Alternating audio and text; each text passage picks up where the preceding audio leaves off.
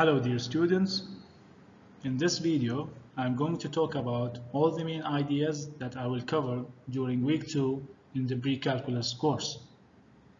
We will start this week by talking about the domain of rational and root functions.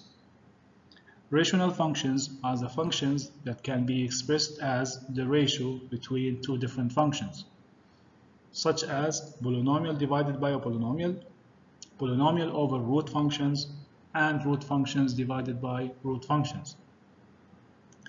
As for the root functions, we will talk about two different root functions, even and odd. We are going to find the domain of these functions. Also, we are going to use the xy plane to graph all these types of functions. After that, we will move to piecewise functions.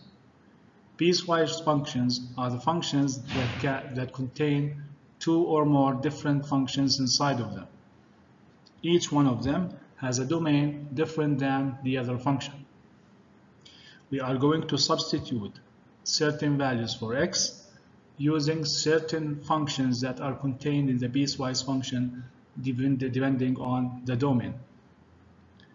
After that, we will going to graph the piecewise functions on the xy plane, and we will talk about two main concepts in math, which is x and y intercept. We are going to find the x and y intercept directly from the rule of the function that's given in the question, or we are going to use the xy graphs in order to get the xy intercept from that graph.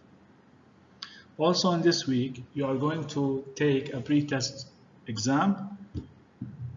This pretest is a measure of your previous knowledge in order to check if you understand main concepts of math or not. As the last day of the week, we are going to talk about parent functions and transformations. Parent functions such as the linear function, the quadratic function, the cubic function, and we are going to review the root functions and rational functions.